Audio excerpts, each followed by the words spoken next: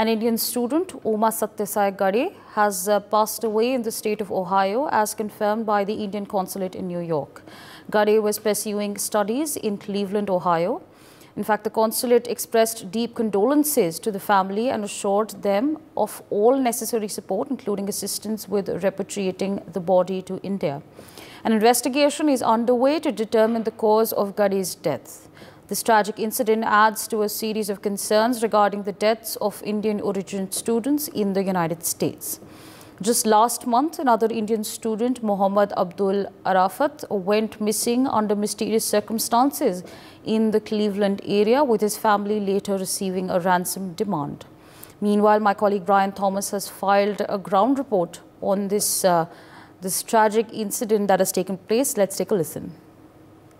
A very sad and an unfortunate incident that happened where an Indian student in Ohio, whose name is Uma Satyasai Gade, who was pursuing his education in Cleveland, unfortunately passed. And this consulate also expressed, profound grief over the very loss and even extended heartfelt condolences to the bereaved family, and they assured that they are actively involved in coordinating with authorities and even providing comprehensive support. Now, if you show you the visuals, we are outside the very US Embassy, and even in the statement post on social media X, also the US Consulate in New York conveyed that their deep sorrow, which they said that they are deeply saddened by the unfortunate demise of Uma Satyasai Gade, who is an Indian student in Cleveland, Ohio. And yes, even though the police investigation is underway, now the Indian New York also continues to remain in touch with the family in India, and there are all possible assistance is being extended, including to transport Uma Gade's mortal remains to India at the earliest.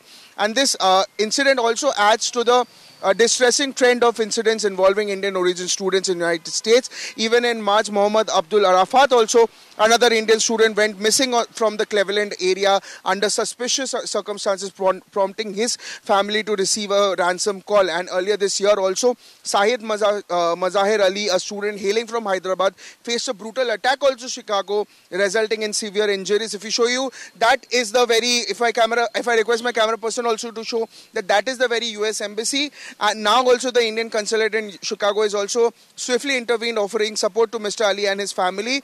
And the death of Neil Acharya, who is a student of Indiana's Purdue University, and the tragic killing of Vivek Saini in Georgia have deeply unsettled the Indian community across the US. And if we talk about, if we give more perspective to the viewers as well, this is not the first time, and since the very onset also of 2024, there have been at least 10 reported incidents involving the deaths of Indian or Indian origin, students in the US, raising concerns and prompting calls for increased safety and measures. This is me, Brian Anthony Thomas, signing off with camera person Anish for NewsX Delhi.